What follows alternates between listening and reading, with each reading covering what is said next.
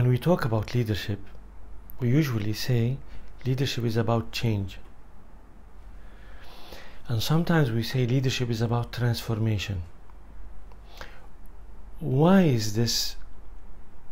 Why is leadership and transformation and change related together? Let's go to the fundamentals, to the ultimate purpose. What really matters is one thing, is that you survive and grow, that your family survives and grows, that your team, your department, your organization, your country survives and grows. That's what matters. So forget about leadership, forget about transformation. That's what you need to do. Just focus on staying alive as much as you can and maximize your experience of being alive. Now, how do you do that? We live in a dynamic context. Everything in a state of motion. The whole universe has been expanding for the past 13, 14 billion years. The Earth, the solar system, everything is in motion. All the time. You are in a state of motion because you're growing every second. So we live in a dynamic environment. We don't live in a static environment. Therefore, change is at the core of survival. Because what does survival mean? Survival means how to stay alive in an environment that's continuously changing. Now, the process of staying in harmony, staying alive with an environment that's continuously changing, it's called adaptation. What's at the core of adaptation? Is change. So adaptation is change that is required so that you're always in tune and in harmony with a dynamically changing environment around you. Because the moment there is a mismatch between you and your environment, one of these two elements have to pay the price. Usually it's you, because the environment is always stronger, at least when we talk about social systems and the nature, it's something at that scale. So change is necessary for adaptation, and adaptation is necessary for survival, so that you stay alive. You want to take it further, so that not just you stay alive, so that you make the best out of the changes around you, and you grow, and you expand, and you prosper, and you live in abundance, and you save, and you live a better life. And you elevate your state of being, you elevate your experience of being alive. Now, sometimes changes in environment around you are dramatic. They're not gradual, they're not small pieces, they're dramatic. Dramatic change in the ecosystem. The economy collapses. There's an earthquake, there's a tsunami, there is a war around you in the region. The stock market collapses. The political structure of the country goes through a shock. The government fails. The president dies. Something happened. When this happens, the amount of change that is required to stay in harmony with your new reality is big amount, is a huge amount compared to the relatively small change that usually happens, as by default. Now, huge amount of change is called transformation. What does the word transformation mean? It's two parts. Transform.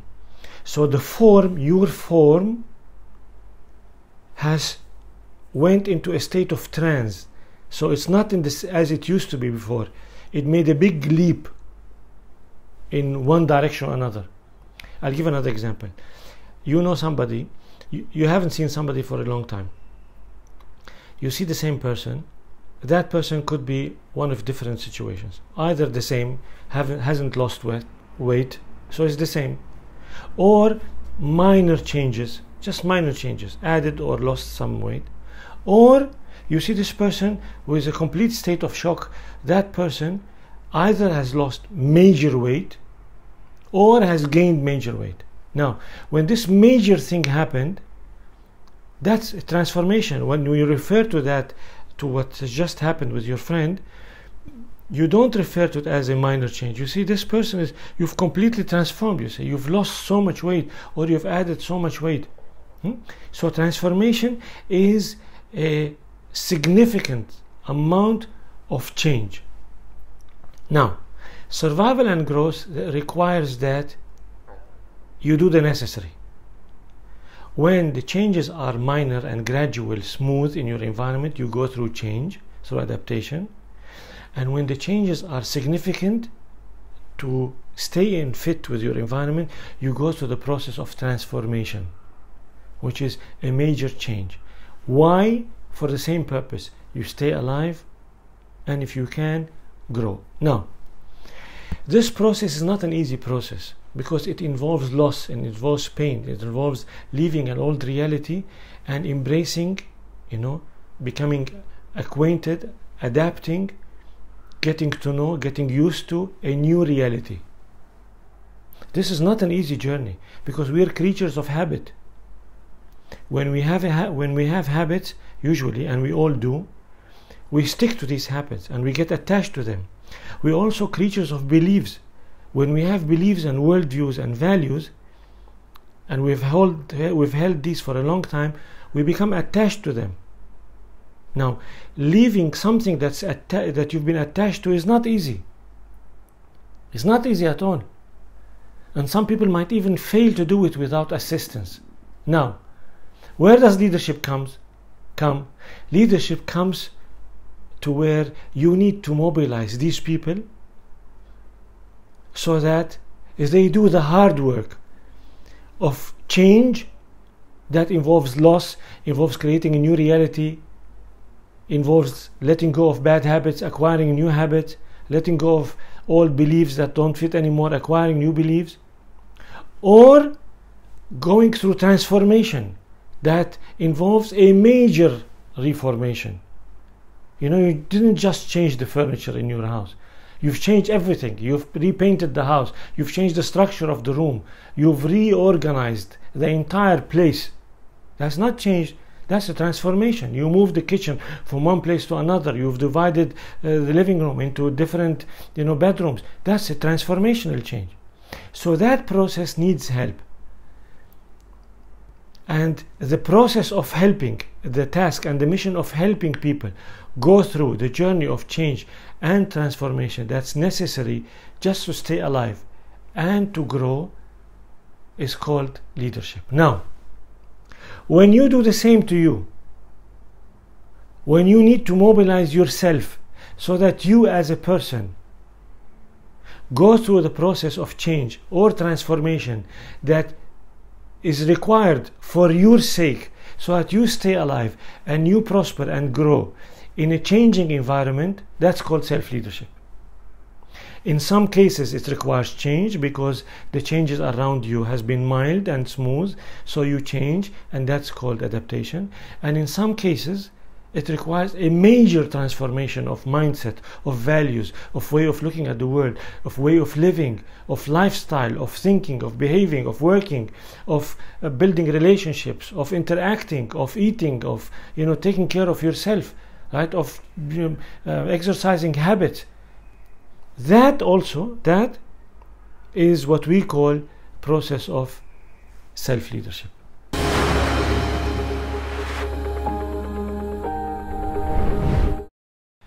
The nature of the challenge determines the complexity that's required when you're exercising leadership, determines the level of skills that are required so that you can exercise leadership successfully. Listen carefully. When you're exercising self-leadership, who are you guiding or leading through the process of change and transformation? Yourself. Yourself. Remember, you are with yourself all the time. You're thinking about yourself most of the time. You know yourself the most. And even though that's the case, it's still hard. People find it difficult to change, one habit, smoking habit. Just, you name it. Because we're creatures of habit and we get attached, and there is an evolutionary reason why do we get attached and develop habits. It's a good reason. So even when self-leadership is, applied, it's hard. Now, imagine how harder it is to mobilize other people to go through the process of change and transformation so that they survive and grow and they make their life better, or they overcome problems. Imagine how hard it is when the people whom you're trying to mobilize are the main part of the reason of the mess that they are in. Just getting them to accept that they are part of the problem, which is usually the case, that alone is a big challenge, because they will go into defense mechanisms, denial, you blame, victim mentality, pointing fingers somewhere else, avoidance of responsibility, just you name it. You name the techniques, and there are like hundreds of them maybe, right? Just to relieve themselves from the pressure of having to admit that they are sources of the problems, or at least part of the problems, part of the source of their problems, and that they have to change. Okay? Now, the bigger the number of people, the bigger the problem. Why? Because there are more people involved. You've just added more elements. And if so and so and so are fine and they're going along with you, other people may not go along with you. So it becomes far more complicated and complex. Now think about a country, 5 million people country. Can you imagine how hard it is to lead 5 million people through a process of change and transformation? Now imagine China and India. When you're talking billion plus, it's very hard. It's super hard. As I said, how do you know that? Just imagine how hard it is to change yourself.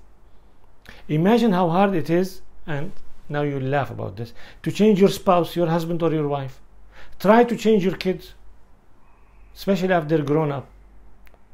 After they've grown up, try to change them if you can. Try to change your siblings. Try to change your parents if you can. Even if you have the best intention and in your mind you're exercising leadership and it's all for their sake. It is so hard. That's why it's so rare. Yet it is so absolutely necessary, because without this process, without change, without transformation, without adaptation, there is no survival, there is no growth. We're doomed. Society is doomed. Families are doomed. Organizations are doomed without this. So it's absolutely necessary part of our journey of survival and growth that somebody exercises leadership. Somebody mobilizes people so they understand why it's important for them to change your family, yourself, your team, your department, your company, your country. Somebody has to do that. Somebody has to be strong enough to deal with all the resistance and the complexity and the problems that will come out of asking people to change their reality and abandon their comfort zone, abandon their previous reality, even if it was difficult, but because they were used to it. Because they hate change, they hate loss, they hate the pain that comes with loss. Now, let's make it more complex. Imagine if the challenge itself is a big challenge. So the journey of change and transformation is going to be a dramatic journey. Something big has happened. Major earthquake, major recession, major depression, war, economic collapse. You lost somebody in the family. The company went bankrupt. Your factory went on fire, right? Something major happened. The challenge there is much more stronger. It's much more strong. Right? So the difficulty of the task is much bigger. but at the same time the need for leadership is higher. And in the absence of that need, what happens? In the absence of that leadership, what happens? Disaster happens. Disaster happens. If your family is going through tough times and nobody is there to hold the family together and be the strongest person in that family, so that the family can, get through this difficult journey into the other side of this journey, into some harmony, peace of mind, into a new reality with minimum damage, then what happens? Then the family will continue to live in that drama, and guess what? It will become worse and worse and worse and worse, and then the drama will eat everybody in that family. The same thing to your department, the same thing to your organization, the same thing in your country. Problems over time become worse. Very few problems, if you're lucky, get solved over time. It's said that time solves problem. Some cases time doesn't solve. Time doesn't solve cancer. Time doesn't solve aging. Time doesn't solve diseases. So time is not always on your side. That's why leadership is needed. That's why leadership is absolutely important. Leadership is not a luxury. Why? Because change and transformation are not luxury. Why? Because your game is clear. You either survive or you die. And why is that the name of the game? Because it's changing. Life is changing around you. You have to adapt. Winter will come. You have to wear different kind of clothes, or you'll become sick. Then summer will come. There will be a change. Then you also have to change your clothes. Otherwise you will suffocate. That's why it's not an option. That's why it's hard. That's why it's a necessity. That's why it's rare. But that's why it's one of the most honorable things you can do to yourself and to people around you, because what you're really doing is you're keeping them in the game, is you're protecting their life. And in some cases also you're, in this short span of time that they have, that we called life, you're making them enjoy life. You're making it more abundant, more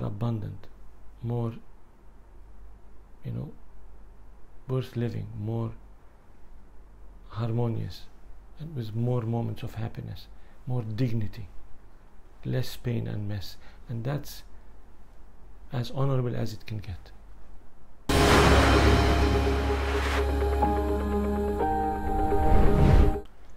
The best time to change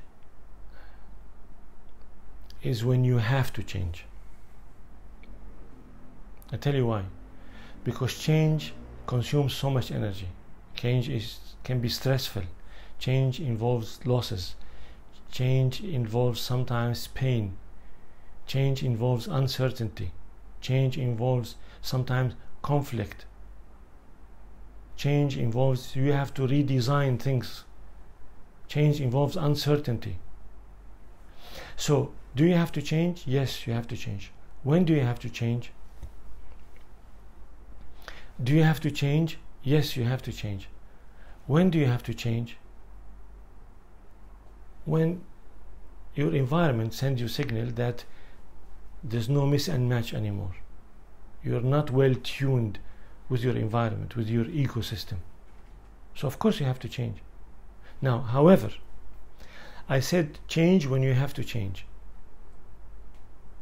But to change intelligently, to change effectively, to change in a smart way, you have to keep your eyes open all the time so that you can monitor the way your environment is changing, your market is changing, your surrounding is changing. So even yourself is changing. You are changing. So even when things are going beautifully well, harmony, productivity, smooth, things are going, as well as they can be, right? Even when that happens, you enjoy the moment and you live it. because that's what you have to do. But you keep your eyes open, and you keep monitoring the change, and you keep preparing your readiness, so that you do the change when you have to do that. How do you do that? By being conscious all the time, by watching your surrounding, by understanding yourself, by understanding others and observing them, by understanding the system around you and observing it, by keeping an open mind to learning new skills that you expect that you might need in the future as you see things are happening. I'll give you an example. You see clouds coming, and you think there's going to be a storm. There's a storm on the way. What do? Do you wait until it happens? If you're on a picnic, you don't have to interrupt your picnic, right? And mess up everything, mess up your day, and go home, especially if the storm might take 2 or 3 days to come. So you enjoy your picnic, of course. But you keep in mind that something is changing, and you have to be prepared. So when your picnic is done and you go home, you start taking the measures that are necessary so that you face the change that is going to happen, right? So you live the moment, you watch the environment around you, you observe, you analyze, you learn, you adapt, you acquire new skills, and you get ready so that when change happens, you do what you have to do.